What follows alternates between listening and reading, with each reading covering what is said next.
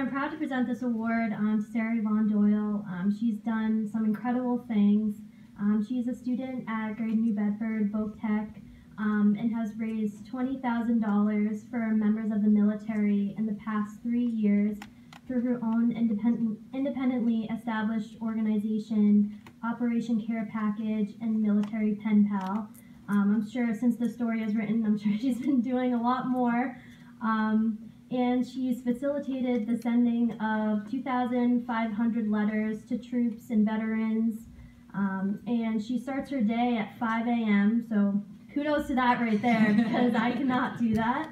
To feed her family chickens, care for her sister with autism, and answer a bunch of emails. Then she takes diesel service tech classes at the Devote Tech School, and she has a selflessness, determination, and love for helping others, which is why she is the South Coast Youth of the Year. So, thank you very much.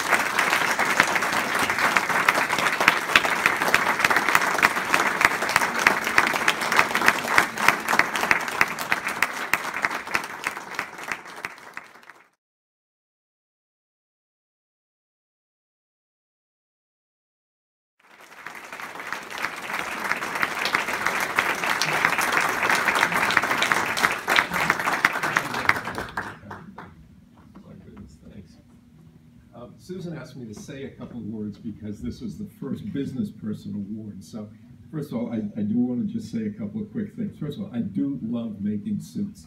So, you know, and when you're a business person, to be able to do what you do every day and to say you love it is just really, really important. But what's important about this award is that it talks about being more than just a business person, more than just paying taxes and employing people. It has everything to do with the fact that we should, as business people, have a self-interest. But in the mayor's words about a year ago, and the Tocqueville's words, self-interest rightly understood. And rightly understood means that we understand that we live in a community and that we have a role and a responsibility. So I hope that this award every year goes to those business people who recognize that there's more than just employing people, that there is a responsibility to the community that every business person has for the growth of the community.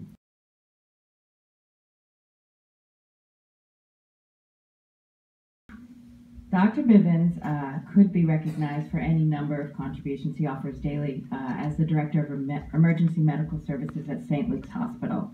His job is basically to make a difference in people's lives, and he could be recognized solely for that contribution because, according to the South Coast Health Management and people that we spoke to, he does it extraordinarily well. And they praise his leadership and as well as his medical ability and just his caring in that environment. But he went above and beyond that as well. Dr. Bivens, as you probably could imagine, sees the impact of opioid abuse and addiction every day. And so he took a step that he did not have to take to advocate for ways to prevent pain that did not involve opioids, for ways to help people without forcing them to run the risk of addiction. He advocated for a state-level change to a non-narcotic, non-addictive pain reliever and helped make that change happen. And if you've seen how many people are working to end the addiction problem that we have and the overdose problem we have, just take a moment to imagine that that was not an easy process because his advocacy was happening at a state level. And so across the state, his work has had impact.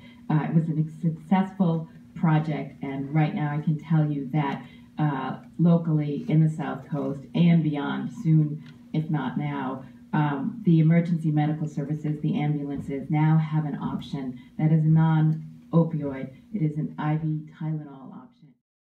To accept this award on behalf of everybody who's working on these issues. Thank you.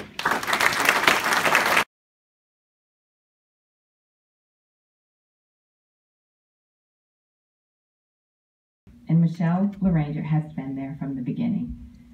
One quote from the story on her work said, "She makes moments that are difficult into teachable moments."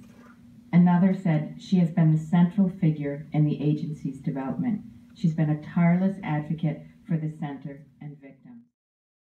Never doubt that a small group of thoughtful, committed citizens can change the world. Indeed, it is the only thing that has ever happened, said Margaret Mead. And what an honor and a privilege to be among all of my fellow civic leaders here today who are doing just that. I congratulate you all because we are changing the South Coast world.